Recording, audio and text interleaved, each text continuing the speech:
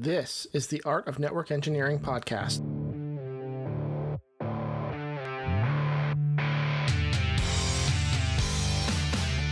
In this podcast, we'll explore tools, technologies, and talented people.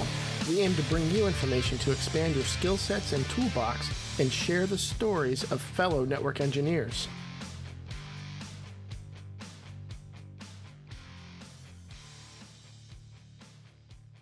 Welcome to the Art of Network Engineering podcast. I am 25% of your hosts. Today I'm actually 33% of your hosts, 33.3 repeating.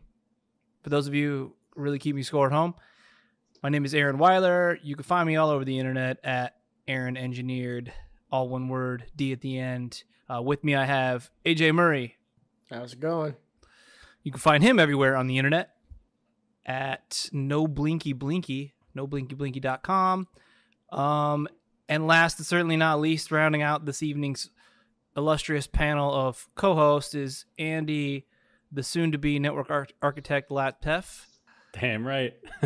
He's on the fast track. If you guys are listening to the episodes, you know that Andy is soaking everything up like a sponge because he's secretly doing this just for his own benefit so that someday he can better himself in his career. And kind of that's the whole idea for the whole thing anyway, I guess.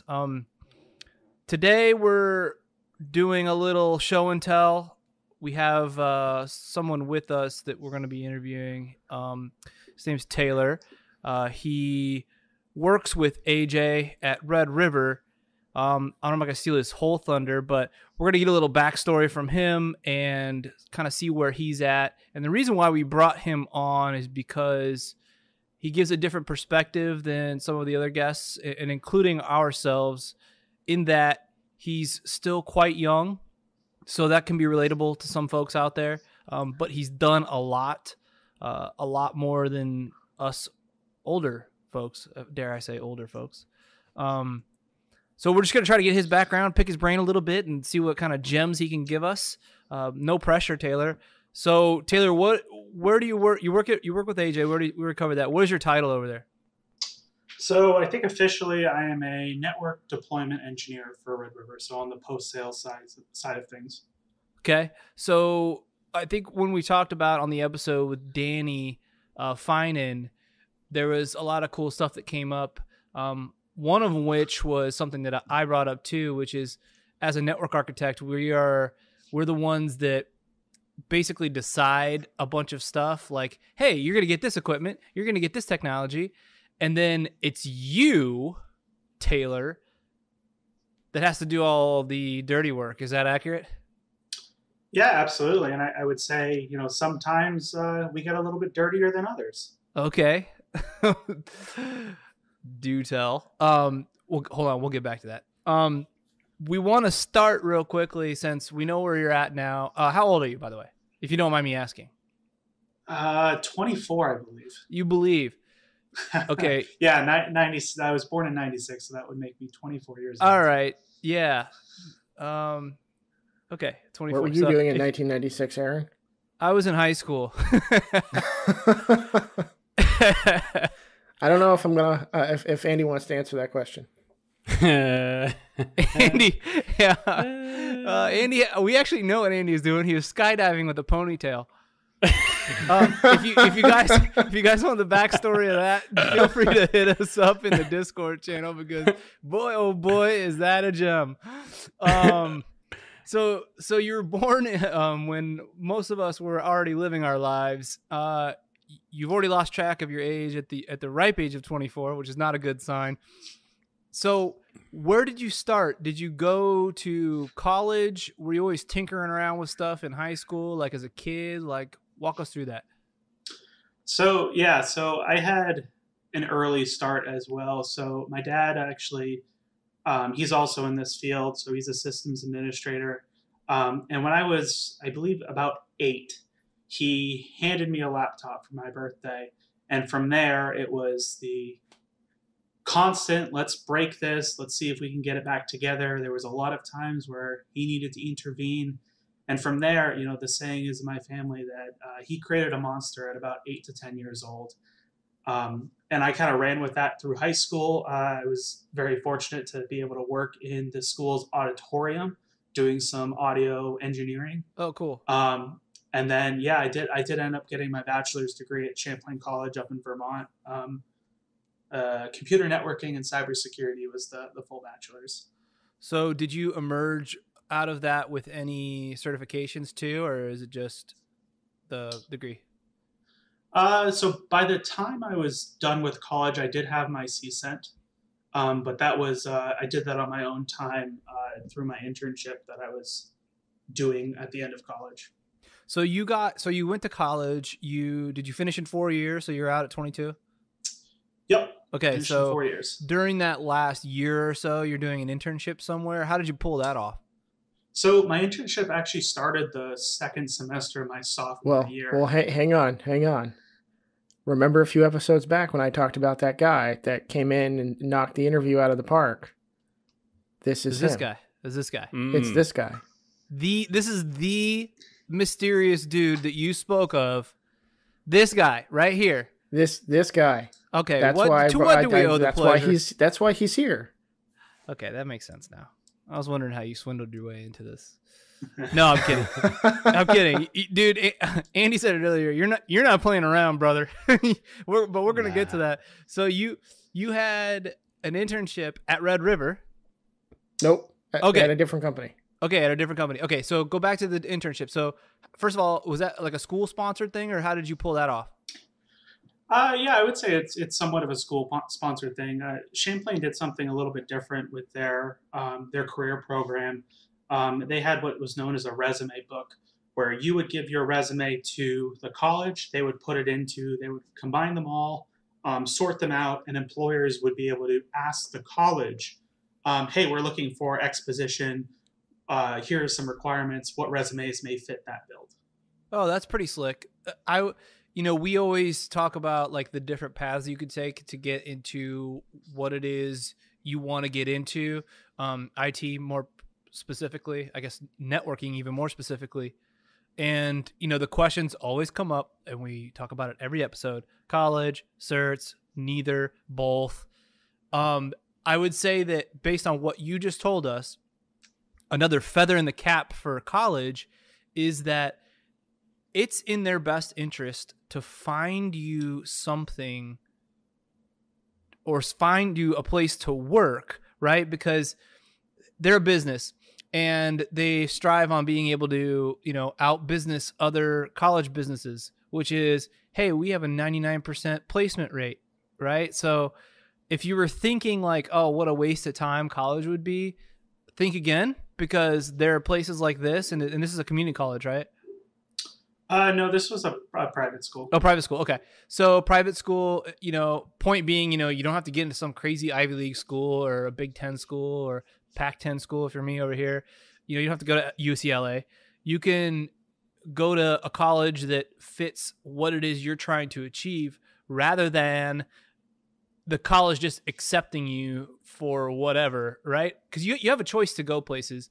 So why not treat it like a job too, where it's like, hey, at the end of this program, and hopefully now this is possible, I can get an internship, and that's going to get you the experience that everybody's looking for, because nobody just wants certs, right? We always hear this too. Oh, they're looking for 5 years experience, but I just got out of college. But it sounds to me like that's possible anyway, right? Yeah. Yeah, absolutely. And I think, Champlain is definitely a unique school. They have their whole upside down curriculum where you're starting your major related classes the moment you start classes your first year. That's cool. And they take a huge amount of pride in their placement at the end of the year. I forget the exact number, but it's something like 98% of all students have some sort of job within 6 months after they graduate. And they use that on their marketing material. Absolutely. That's a huge thing for them. Yeah. So, keep in mind if you're, out there looking for colleges or looking for something to get into, you can shop around, I didn't have good grades and I got into college. Same here. Yeah, they're like, okay, you're paying us, right? I'm like, yeah, I really don't see what the problem is here. I'm paying you. Well, who cares what my grades are? I still gotta pay you. But yeah, that's okay. So that's good to know. So you got the internship while you were still in college. You finished college. I mean, this is only 2 years ago, so we could probably just give your whole life story here, and it'd only take about 5 minutes. But all right, so now you're 22. You just graduated. Are you still at the internship? So by that time, I was still at the same company, so the same manufacturing company, but I was promoted to a sysadmin or a junior sysadmin. So I was taking on a little bit more responsibility, no longer just looking after the help desk. Started looking after the virtual environment, working on some key projects with our partners at Play. So you started at the help desk, though? Yep, that was yeah, absolutely. That was my primary responsibility, the help desk, so that the other members, AJ included, could focus on some of the, the more higher level tasks, the bigger projects. Got it. So AJ then worked with you at the other company. Correct. Yeah, yep. I hired Taylor. I was the IT manager at the time. Okay. See, this it's all making sense now. So AJ jumps ship. He goes to Red River. He says, "Hey, I got this kid you guys should hire." Right? It didn't quite happen that way. Well, then tell us how it happened. Don't let me speculate. Give me the dirty details. AJ, give me the details. I want to hear from your mouth. The opposite side of the fence. So I left the manufacturing company in the fall of 2018.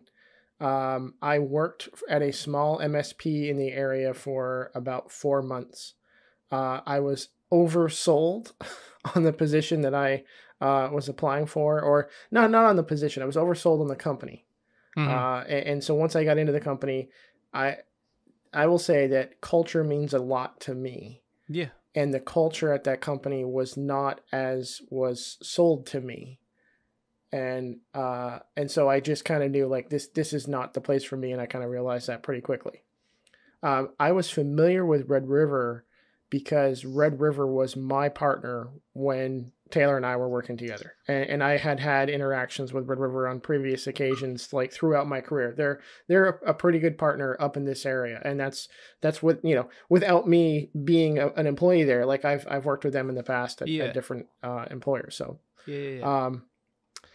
so I saw a position open for network deployment engineer, in like it was late 2018, like around Christmas time. And so I applied for the position. I think Taylor also applied for the same position. I did. Yeah. Oh, snap. How does that make you feel? He had other irons in the fire as well. And one of the other companies that he had applied to had job offered him before he had an in-person interview at Red River. So he took that position and worked somewhere else for 6 months. Okay. So I got hired onto Red River. Taylor, I think, at least had one phone call interview at Red River, and everybody liked what they heard and saw. I continued to talk him up because I think very highly of him. Well, you knew him, so that's interesting. Yeah. And so when the opportunity came up to hire another engineer in this area, because we just had more projects coming on, he was, of course, the first person that came to mind, and they kind of went after him. Rightly so. Already in a position where people are coming after you. How does that make you feel? I think it's pretty cool. I mean, I don't know. It's tough because I know I'm still green in this field. I have a lot of years ahead of me, and I understand the value of being humble and not overstepping where you actually belong, knowing your place in the environment. So, to me, I still haven't fully, contained, the fact that there are companies that wanted me on their team, more than just hey, your resume fits the build, let's try you out. But like, there was actually people that, okay, we want Taylor. So, okay, then for everybody that's listening to this, because we're all about giving beneficial little nuggets, right? I referred to them as gems earlier, but I think nuggets is cooler because nuggets are tastier. So what what can I do if I'm in college right now? What can I do to mimic what you did? Like, how do I get people to come after me? Passion. Okay. Define that then. So let's say I do have passion, but I'm like what Malcolm Gladwell would call mismatched, where, my outward appearance and demeanor does not mimic that of what I actually feel. Like, I eat, breathe, and sleep information technology, but I just look like a grumpy, pissed off old dude. How do you because what I'm getting at is passion just can't be like, you talk about it and you get all excited when you do it, right? I mean, where's your proof that you're passionate? And I don't even know if I have like in the rack behind him. Yeah. Should be next to you, but yeah, go on. I mean, yeah, passion. I mean, excitement for the work that you're doing, the stuff that you're playing with. I mean, it's shown in different ways. I tend to think like I don't do facial expressions too well. Like I tend to be a very stoic person. So, I tend to rely on either non-visual cues, verbal cues, talking about it, constantly talking about it, moving 1,000 miles an hour and jumping between all the technology stacks. I've always been a huge proponent of the home lab. Okay. I mean, if I had my way, I would have racks on racks on racks on gear. But so did you use 25U? You some of us only have 20, but so you used the money that you were making at these IT jobs to buy more IT stuff. Yeah, absolutely. So you just like feed back into yourself. What a great investment. Don't get like your first $60,000 job and go out and just start wasting money. I mean, the thing about this industry, because you mentioned it earlier, is that you're young, you have many years ahead of you. I still feel the same way. I'm sure Andy does too, especially when you look at like how much has changed since I was 24. And how like most of that information, although it was good, like it just cycles through so quickly, like in this industry. It's not like medicine, right? Where, there's new medicines that come out, but like the human body is always the same, right? Like those textbooks can be hundreds of years old. Most of that stuff is like irrelevant to us, other than some like core fundamentals, right? Like bits and bytes and things like that. Like how does that work? But you're constantly refreshing yourself. How do you do that, or how do you see that you're going to be doing that? So when you are my age, or you are AJ's or Andy's age, how are you going to stay not messing around as you are right now? I just keep stealing that from Andy. So I mean, a lot has changed in like 2 years. I mean, it's crazy how fast this stuff moves. Yep. I tend to I think I tend to overstep on what technologies I'm supposed to be focusing on. So, like this whole week, I sat in on an architect class for VMware multi-cloud. So we're talking Cloud Foundation, combining your on-prem data centers to AWS, Azure, GCP. I am not going to deploy any of that anytime soon. Right. And I honestly probably had no business sitting in the class, but that's where technology is right now, especially in the virtualization side. We're talking Kubernetes, we're talking containerization and microservices. So if I can just take a little bit of that information to stay relevant, then when it comes time to actually dig my teeth into it, a couple years from now, I'll have some information to just fall back on, and then I'm just expanding on it instead of starting from fresh. Yeah, I think what I just learned too while you were saying that is something that's pretty interesting, which is everybody at some point comes to like this fork in the road.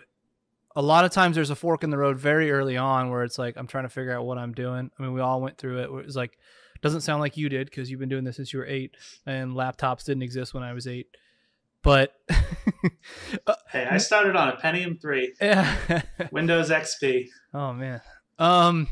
So to kind of back up your point, but also to bring it around to like somebody that's like just starting out. I think the reason why folks get into this analysis paralysis stage when they're first starting out, you know, should I get this cert? Should I go to this college? What degree should I get? It's especially true with the certs because you notice everybody's always asking, well, should I get this? Should I get the Azure? Is it worth getting? Is it worth it? Should I, you know, worth is so like intrinsic, like stop projecting that on other people. Right. But point being, you know, people that are just starting out are trying to figure out, hey, which way do I go to get the best bang for my buck? Right. I'm trying to make more money. I'm trying to be smarter. I'm trying to do all these things. But from what you just said, it's like that just doesn't stop. No, it never will stop. That's the beauty of our field. You know, it's going to change every single day. And you in particular, you know, are still figuring it out, right? Like you said, I sat on a multi-cloud VMware seminar, and you know, it's completely irrelevant for the most part as to what I'm doing in my day-to-day job, but I just wanted to get a little bit of knowledge. I think maybe the best skill you can learn as like a networking professional maybe is like finding the best things to fill your time with. Because nobody wants to waste their time, which is why everybody starting out has no idea what they're doing yet. But they really don't have any idea as to like what they want to do and how to get there. Once you're there, like you are, like the rest of us are, the trick is you have to keep going. So you have to continually do that. But you already got out over the initial hump, which was like, all right, which path do I take and how do I do that? But it just doesn't stop happening, folks. The one thing you do get good at is not necessarily the technology, but understanding what it is you need to be learning at what time. Does that make sense? I mean, like, there's just so many options, dude. Like, even within every vendor, like Cisco, you mentioned VMware, there's 1,000 of those out there. And you've got 1,000 of them, oddly enough. So you do have a bunch of certs though currently, right? Like name off a couple that you've got. Actually, do me a favor. Name off all the certs you've gotten since January of this year. It being 2020 this year. Okay, so I'm Cisco certified specialist in enterprise. So that's the Encore exam. Okay. For CCNP Enterprise. Okay. And then I got 2 VCPs, VMware Certified Professional in data center virtualization, as well as desktop and mobility. So we're talking VDI on that front. And then I also just passed my VCAP. So that's a VMware Certified Advanced Professional in data center design. So you're not messing around. That would be 4 certs in 7 months. 4 professional certs in 7 months, technically. Okay, so guys, let's 2 of them happened in the same week. Don't be modest, Taylor. Hold on. I'll get to that in a second. Professional certs, guys. It would be hard enough to, like, let's say all the CCNA tracks still existed, just as an example, right? Like wireless, data center, service provider. That would be hard to do with that, even though most of the disciplines are all networking, right? But those are all associate level certs. You got 4 professional certs in 7 months. What's your secret, dude? So to be honest, the Cisco, the Encore exam took a while. I've technically been working on that since February of last year when I got my CCNA. So initially started going down the route switch track, took the switch exam twice, wasn't able to pass it. So, you know, that's kind of been a constant endeavor for me. And it's going to continue to be a constant endeavor as I, you know, finish up NP Enterprise and then eventually go on to NP Data Center. All of the VMware certs, you know, AJ kind of alluded to it, those were taken in a period of about 3 weeks. And a lot of that, I think, is because, you know, I have my home lab. I'm in VMware almost every single night, spinning up, tearing down everything about the lab. So all of that material is just super fresh in my mind. And, for the design exam, there was a ton of new concepts for me because it's taking the technical backing of the VMware environment, but applying a very different lens. So looking at it from the business perspective, looking at risk and how these different solutions solve key business, criteria. Yep. Yeah, goals. Yeah, so you're obviously going to be speaking my language there when you start talking design, because that's my wheelhouse. And Andy's ears perked up too, because that's something he's passionate about as well. Network Architect 2020. Architect 2020. Andy Laptef. So you got all these certs. So then that makes sense. VMware, you're in every day. You have the lab. You do that, so it's all familiar. So like it's really just learning like certain nuances and stuff like that. What about something you're not in day to day that you're learning, like Encore, for instance? How do you study for that? Like, I know you got lab, book, video, whatever, but do you dedicate a certain amount of time every night? What does that look like? So it's a little bit, I don't really have a schedule, and I should have one. A lot of my Cisco prep comes from recently started using CML 2.0 a lot more and more, so the next revision of Viral. And then, Boston. The Boston exams are top notch. They're as close to a Cisco exam as you can get. And I'll keep running through that stuff, going through every single question until I feel confident about the material, not necessarily the question and answer. I hate studying based on a test. I want to know the material. And if I don't feel comfortable with the material, I don't want to take the test. So I took the design exam a couple weeks ago, and there was a ton of multicast on it. Mm-hmm. And I am not proficient enough in multicast to even, be thinking about taking the design exam again. And I think you hit on something that's important there, because people are always looking to figure out what cert is the most important and the most relevant, but it's not the cert that's important. The cert just verifies to the rest of the world that you know your stuff. The point is, you should be learning those technologies because your ultimate goal clearly is to get a job using those disciplines. So why would you spend your time trying to learn answers or like exam dumps or something when, they're just going to thrust you into something and you're going to be like Andy on day one. They're going to ask you to log into something and you're going to be putting your AD credentials in. That's like the best story ever. He's got like 2 in a row where like his first day of school, he goes in and the teacher makes him do like a full blown history report for no reason. Poor guy. That's how we all feel for him. Yeah, I can tell. It makes for it's good TV. So I got a question. I got a couple questions for Taylor I want to throw out there. So is this stuff easy to you? Because, 4 professional certs in 7 months. I mean, I don't think I could do the CCNA now in 7 months, and I've passed most of the MP exams, the old one. I mean, you seem to be breezing through this stuff, and is this stuff easy to you, or you're just working that hard? Because I hear that you're passionate and you're following stuff that you're interested in, which helps. But are you working hard at this, or are you just like, oh yeah, dude, it's just what I do. I just pass exams, no problem.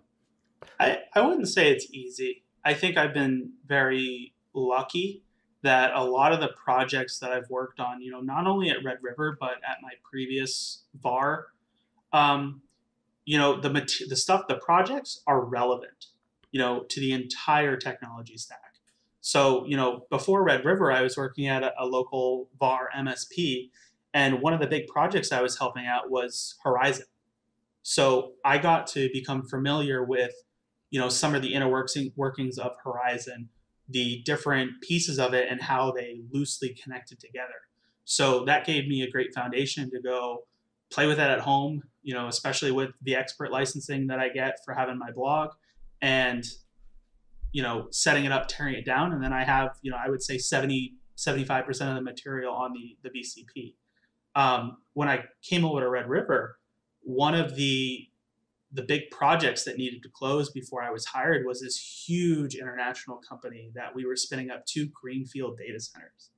So we were talking 3 pairs of Nexus 9Ks with Palo Alto firewalls, 6 ISRs at each data center, and then all of the inner workings, circuits to not only between the 2 data centers, but to Azure over ExpressRoute. So I was able to just kind of run with a lot of that and, learn as much as I can in a very short amount of time and, really set the information that I knew about networking at, the professional level in my brain.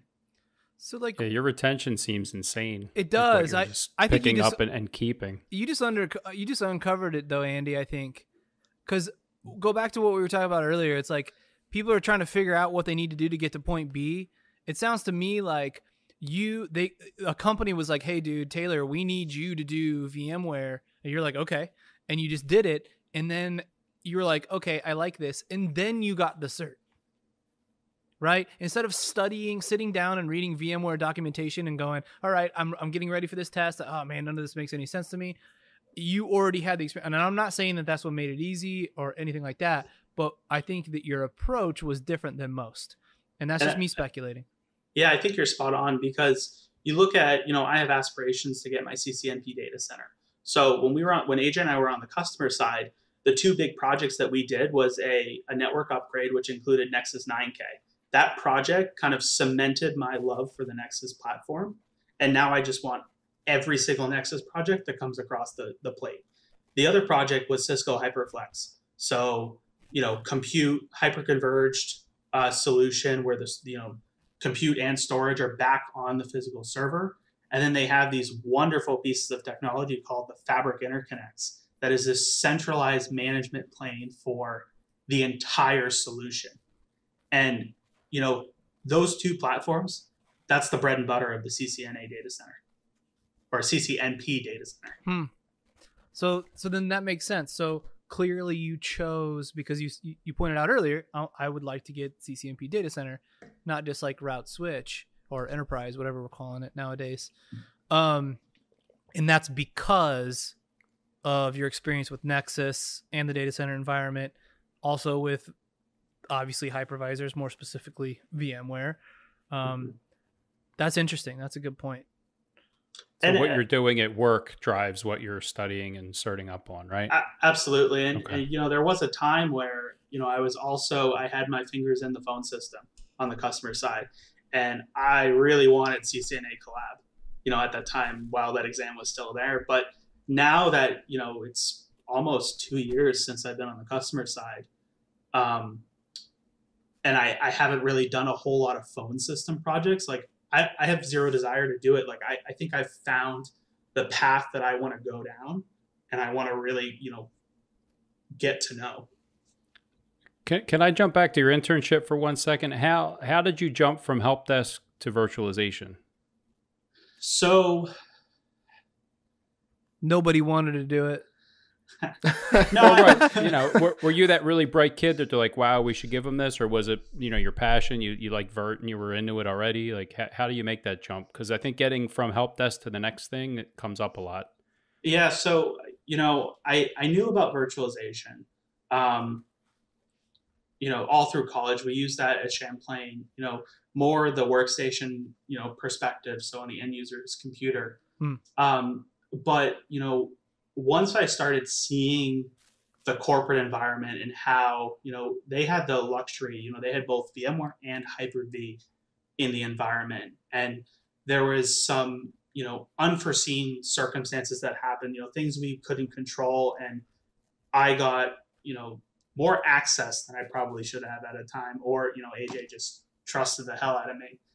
Yes. And I started doing like, the vCenter deployments, upgrading vCenter, and this was on an international level. This wasn't just in, the state of Vermont. This was in the UK. We had offices in India and China. Like, we touched everything. This was at the internship? Yep. So let me just jump in there real quick. So there's a lot of things that contributed to Taylor's success. Number one was himself. Like I said, when he came in and interviewed and we were talking to him, he might think that he doesn't show his heart on his sleeve, but he does.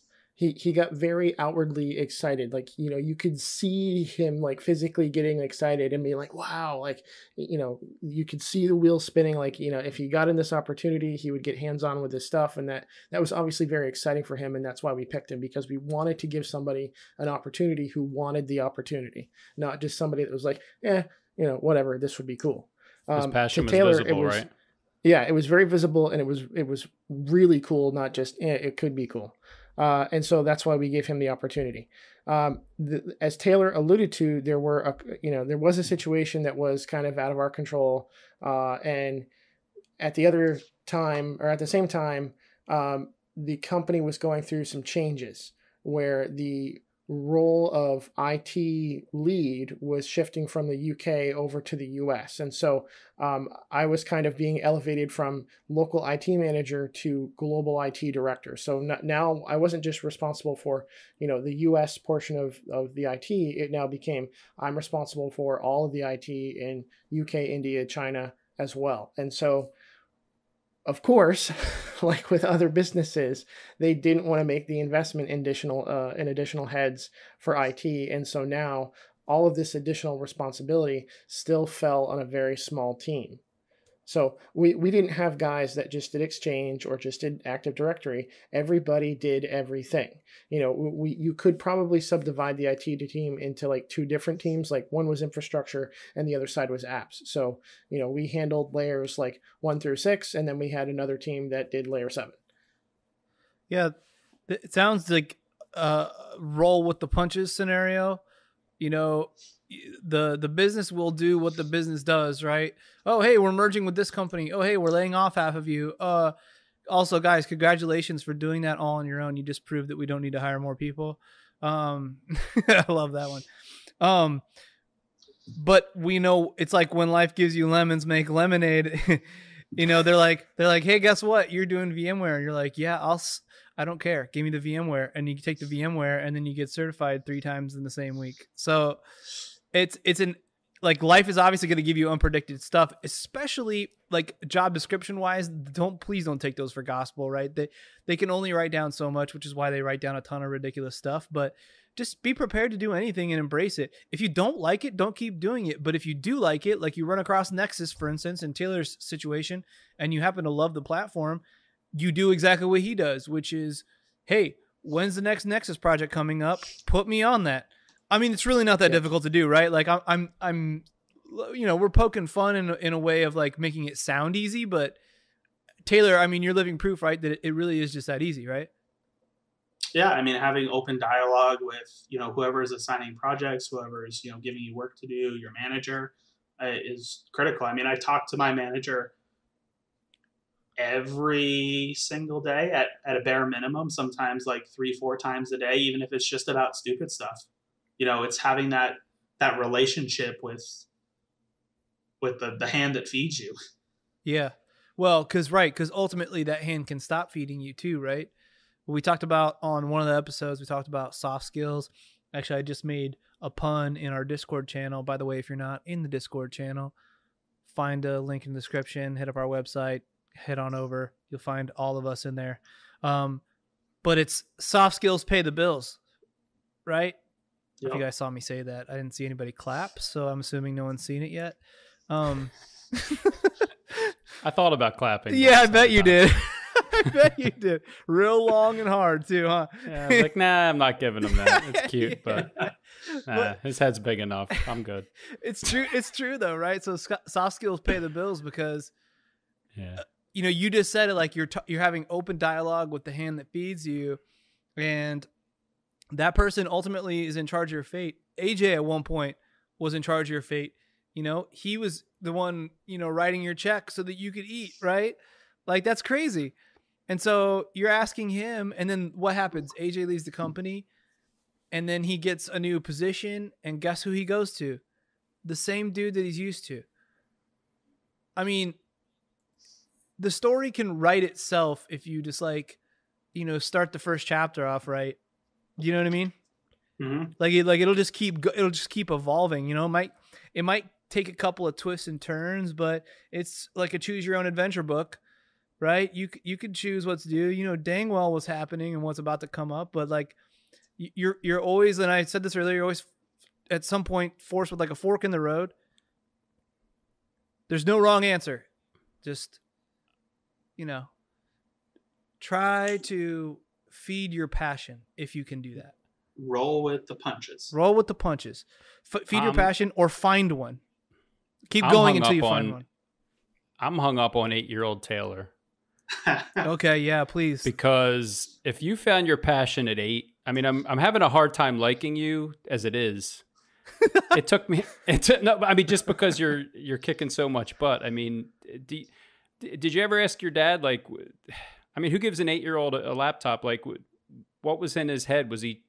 I mean, he was in tech, right? So was he just kind of like, hey, here's a laptop, do what you want? Or do you think he was trying to, give you a taste, push in a direction? I mean, I'm amazed that at that age, you got pumped about tech and started into it. It's just, because for me, it was in my 30s when I finally figured out, oh, wow, this is great. I love it. Let me try to, make a living. I mean, 8 years old, dude, that's insane. It's awesome. I don't know what his intentions were with that. I don't think I've ever had that conversation with him. Like, why did you give me a laptop? And, he was back at Intel at that time. So, he was actually hand building the machines at that time with spare parts. There was times he'd come home with a couple of them, we'd have the family one, and then I would have one, and I probably went through 8 of those, breaking various components, getting so many viruses, because what's anti-malware? Because LimeWire. Yeah, don't lie. Yeah. You said it was like 2002, right? Napster. Anybody remember Napster? Heck yeah, I do. You know what? Don't talk to me unless you've been in an ICQ news group, actually, or an IRC chat room, and you have to ping the bot to get you to send the entire discography of a band you want one song from. Then come talk to me. But anyway, yeah, I like Andy's question because, what prompts a dad to give a kid a laptop at 8? I guess maybe it's more common, and maybe that's like a generational miss for us, right? Because we can't relate to that. For us, we were trying to get like the original Nintendo. I remember that being a big thing for me. I was like, I need this Nintendo. My dad's like, I don't know what that is, and you're not getting it. You know what I mean? Because it's like a new thing, almost like cell phones in like the year 2000, right? It was like, you don't need that. Who's going to be calling you all the time, right? People just don't understand. So for even in 2002, for your dad to be that forward thinking, he did you a huge favor and a huge service, but you didn't need to take that path, right? Like, he could have given you that laptop and you could have been like, I mean, it's okay or whatever. And I'll be honest, I probably would have done the same thing when I was 8 because I didn't care about anything. Like, I was just 8. I don't even know what the hell I was doing. Honestly, I was just being 8. I certainly wasn't tinkering with computers. They just weren't readily available. So yeah, I guess a different generation, different time, whatever. But still, had they been around, I don't think if really anything my dad would have given me, I probably would have just instantly been turned off by. Not because I distrust him, but like, I don't know. Some people just don't have that relationship. Do you know what I mean? Yeah. And he is generally pretty forward thinking. And, now that I think back on the story, like, the laptop wasn't actually the first thing. We used to have that old Pentium 3 that had like Windows 98 or Windows XP on it. The thing, it was that, typical, was it gray, yellowish computer tower? Box. With a huge CRT monitor. And I remember having that, it was kind of in a closet in storage, and I would always try to just take it and set it up in my room. So then the laptop came. And then we actually started playing, at a very young age, I started playing World of Warcraft with my dad. My dad was huge into that game. He had multiple accounts, so I would always run a second account with him. And it was I always had to be tethered to, an Ethernet cable because the wireless never reached to my room. Yeah. So at that point, it was, all right, how do I get this internet to work in my room? The wireless doesn't reach because it's like 802.11a or B, like first gen wireless. It was B. So like what can we get to extend the wireless and make it work so I can play games in my room? Huh. That's interesting. I have a very, very similar story because that's how I learned that I actually liked this stuff, connecting things together. And it was because I wanted to play video games on a computer. That's wild, right? It's always video games. It's always Always video the games. motivation, the video games. I'm looking back now and I'm thinking, I'm glad that like PlayStation and Xbox didn't exist back then with like wireless, because you don't have to do anything now. You just connect to the SSID and tell them your password, right? And if you got it from like an ISP and that's the one you use, like most people, you just write it down because it's written on the back of the modem. Like, but for other folks, like cable internet just came out for me. It was like 1998, I think, and my dad got one. I don't know why he got a cable modem. It was the weirdest things, but we had like good internet, and that's crazy because I would say that propelled me faster in like learning about technology stuff than anything in my life up until that point. Because then you're like, wait, I have cable internet. Like, what does that mean? And then you try to figure out what that means. And then you're like, I don't know. Then 3 years later, you're working at a cable company.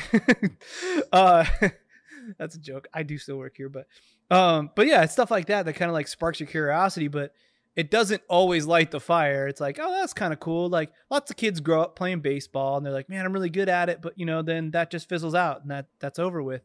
So for you to start, kind of like how Andy was saying, for you to start at 8 and to have that kind of head start is huge, which doesn't make the 24 thing really seem that crazy now. Actually makes you sound kind of slow because, wow. if I would have gotten started 16 years ago, God, boy, the places I would be. I'm kidding. But dude, that's a heck of a feel good story. So let me just put yourself back, because Andy brought you back to the internship there for a minute. Let's go back to I'm getting out of high school, or maybe I'm doing a career pivot or whatever. What guidance would you give to someone who someday wants to get 4 certs in a week?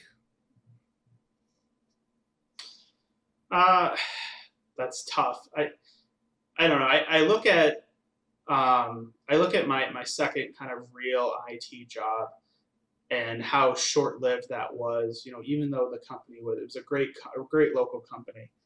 I think, following what you know and following what you love is very important.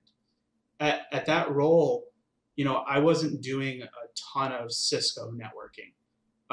We sold a bunch of Dell equipment. It was perfect for our customer base, but I wasn't into it. And it was a great feeling to, when I started at Red River to immediately get back onto Cisco stuff. I'm 100% Cisco focused. I probably always will be unless the company goes under. Interesting. So your guidance to someone who is aspiring to be in your current situation is first find what you love and then continue down that path? Yeah. You make it sound so easy, but what if I can't find what I love?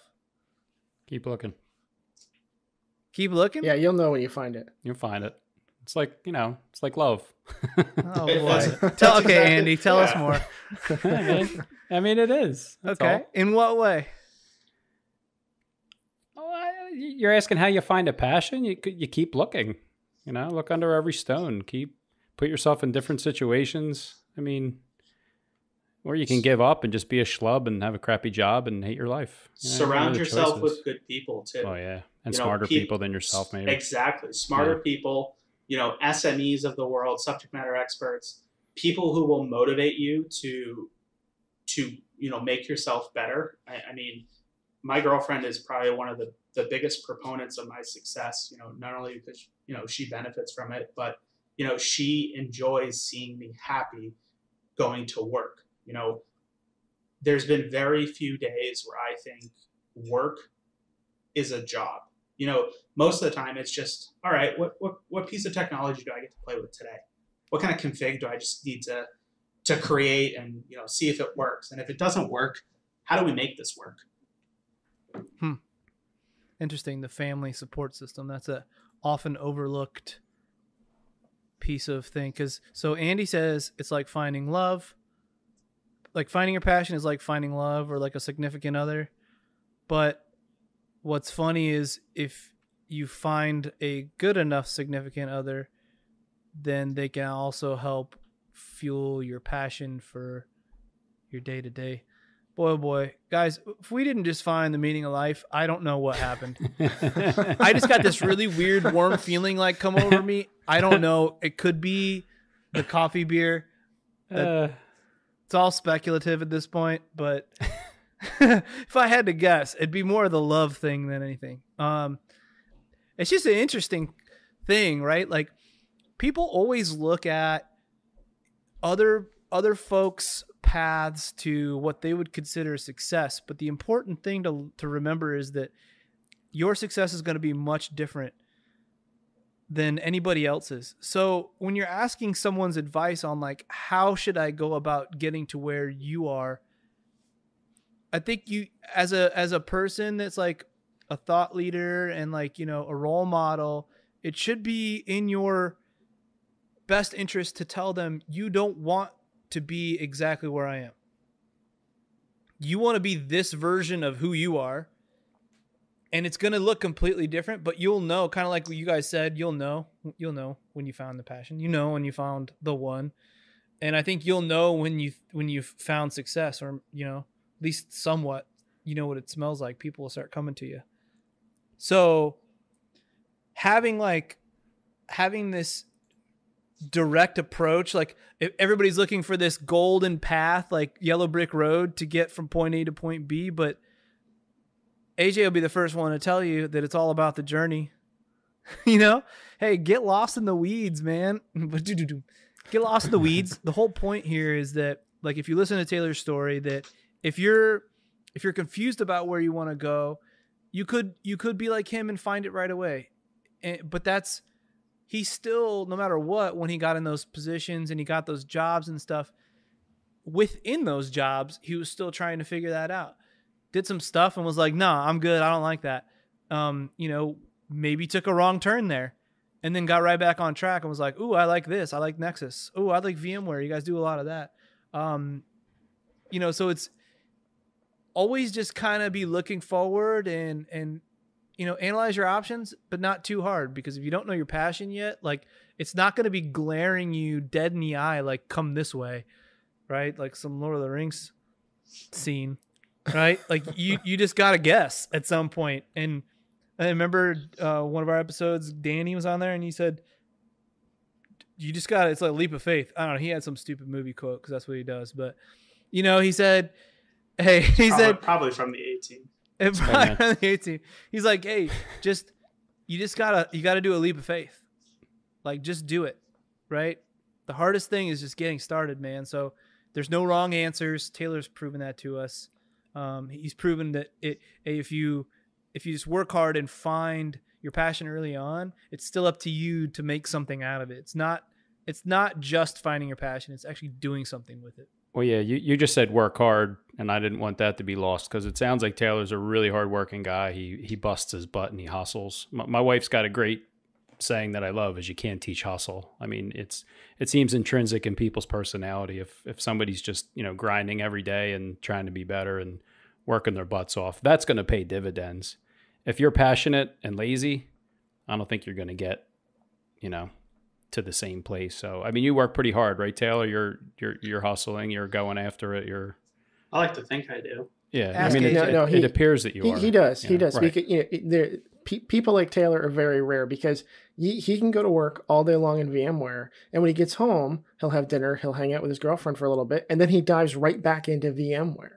Yeah. And so I don't want anybody to think that Taylor sat down in the year 2020 and had zero prior knowledge of VMware and scored 3 professional level certs. He's been studying for these exams for the last 5 years, at least that I'm aware of, because I've known him for like 4 or 5 years now. Ever since I met him, he's had a home lab. He's always done VMware in his free time. Sure, he got to do it at work, but he has spent countless hours just tinkering, playing, learning how to do new things. If we started talking about something at work, the first words out of his mouth were, I'm going to go home and lab that up. Yeah. You know, what's that 10,000 hours a Cisco thing ICE say, project. right? He's never touched Cisco ICE before. He downloaded the VMs and deployed them in his home lab, and he set up all of his home gear to authenticate with TACACS on Cisco ICE, because that's what Taylor does. And that's how he's successful. You know, he just digs right in. He took that money that he earned through the internships and previous jobs, and he invested back into himself. You know, he treats himself as a business, as a brand. You know, that his lab in the 4 years that I've known him has gone through several different iterations, and it's because he needed more compute, because he wanted to play with more things. He needed a larger rack so he could support additional servers and more storage and faster networks, or more rack gear, more Cisco gear, so he could learn some Nexus.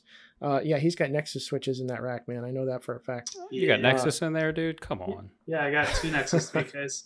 Oh, my God. Hey, you know they 9K virtualize code. that, right? You know, AJ Don't came do to it. me this morning with a Nexus question, having some physical layer issues. Can't do that virtually. No. Can't validate transceivers on CML. You can't run BFD on a V9K. Don't try it. I spent a week doing it. It's a waste of time. You can enable the feature, put the config in. It'll never neighbor up. Boo, virtual 9Ks. We probably don't have time to get into it now, Taylor. Maybe you could write a blog post on it. But I want to know how you study, because you seem like a beast with knocking those out. And what I'm doing isn't really working for me, but it's all I have. It's been a recurrent theme of how to study and be more efficient. I don't think Taylor studies. He just lives it. Like it's that passion. I mean, correct me if I'm wrong, Taylor. Maybe you do. Maybe you do sit down sometimes with the intent to study, but I would say that most of your learning has just come through sheer interest. Like, how does that work? What happens if I do this? I want to configure it this way instead of that way. I think that's probably where he's learned most of what he's learned. Well, you guys ever see that analogy of like the picture of, you know, the iceberg, right? And it's like people only see the tip, but a majority of the iceberg is actually underwater where you can't see it, right? Which is obviously what makes them so dangerous. This is a perfect example of that, because on the surface you see, oh, hey, 24-year-old Doogie Howser. You might not get that reference because you're only 24. I don't. Okay. That's awesome. That's Oh, amazing. man. He was a little nerd, Taylor. he was a child prodigy. He was like a 15-year-old 16. MD or something. Yeah. It was a whole TV show. It was awful. It was awful. So you get like this education, right? And you take and do what you can, like through work, and you take on things that people aren't volunteering for, and all you're doing is just asking. You somehow found your passion in there, and then you drove it home, and people only see, oh, a 24-year-old guy gets 4 professional certs in 3 weeks time.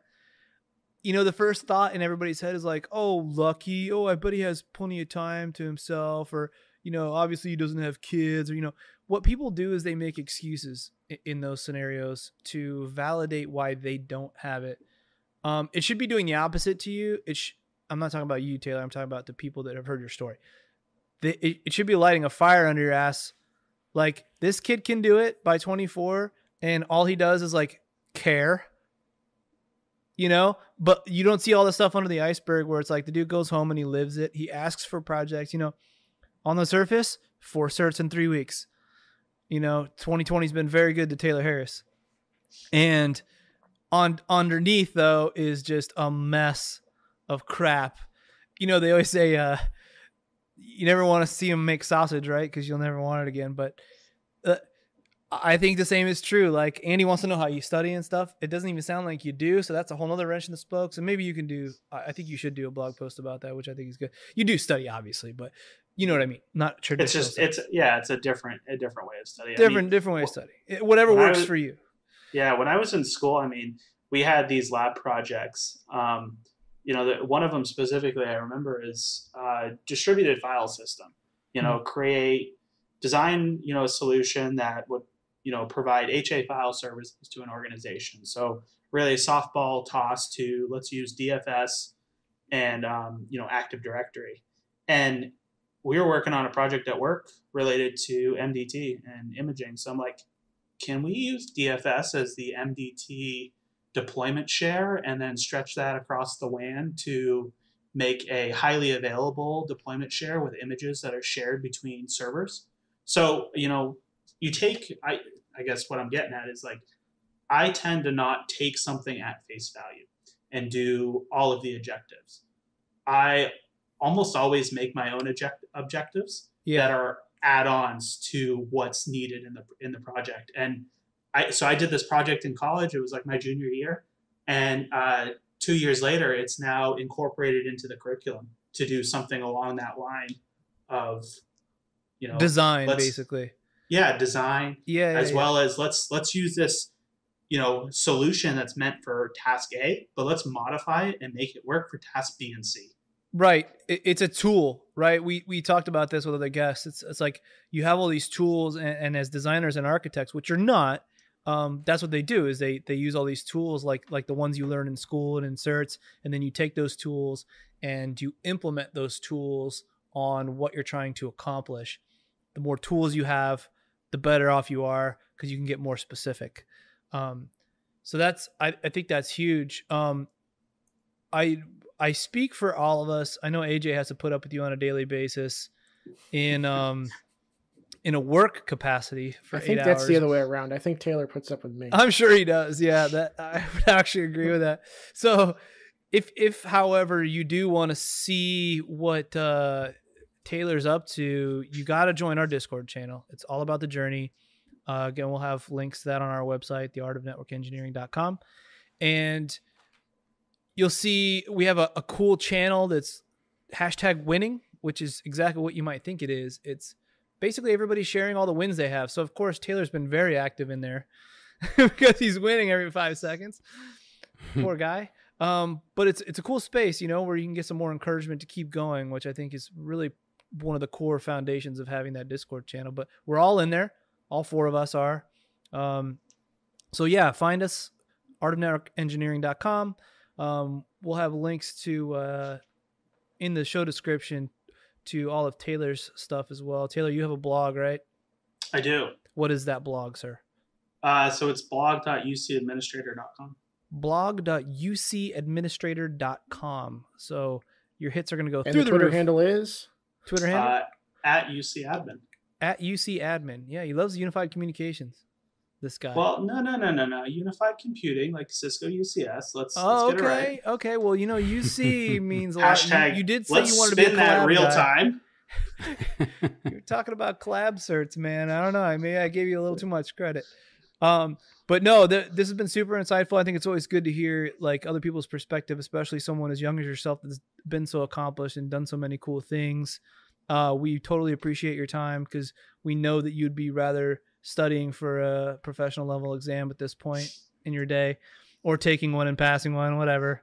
Just a normal day of the week for you. Find us on the internet, join the Discord, have some fun with us, chat with us, ask us questions. Taylor's on there as well. He'd be love to give you more feedback, I'm sure, even some specific guidance to yourself. He loves hearing about that kind of stuff. So until the next episode, see ya. Hey everyone, this is AJ. If you like what you heard today, then make sure you subscribe to our podcast on your favorite podcatcher. Smash that bell icon to get notified of all of our future episodes. Also, follow us on Twitter and Instagram. We are at artofneteng. That's Art of Neteng. You can also find us on the web at artofnetworkengineering.com, where we post all of our show notes. You can read blog articles from the co-hosts and guests, and also a lot more news and info from the networking world. Thanks for listening.